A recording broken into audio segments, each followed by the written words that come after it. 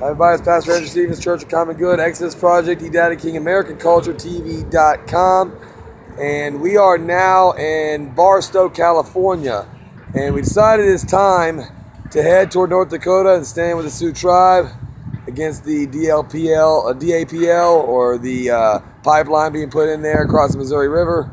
So we are headed that direction. We are headed out from Barstow before harvest in Northern California, so we got like 25 bucks to our name. Lord carries us exactly where He needs us to be, so it really doesn't matter how much money we have. Where we need to be is in North Dakota, so we are headed that way.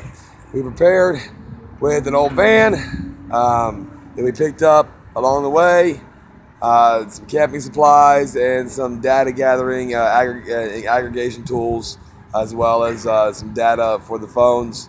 We're going to be headed through Utah and Wyoming and up to North Dakota to Standing Rock with the Sioux tribe. So if you guys want to join us along the way, see us in Las Vegas, Salt Lake City, or anywhere along the route to North Dakota, and we'll be there. If you'd like to help fund this trip, have any supplies that might help with the protesters, there's 2,500 protesters there now.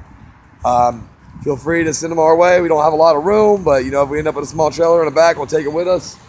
And basically, let's go stand with the Sioux. Pastor Andrew Stevens, Church of Common Good, Exodus Project, AmericanCultureTV.com.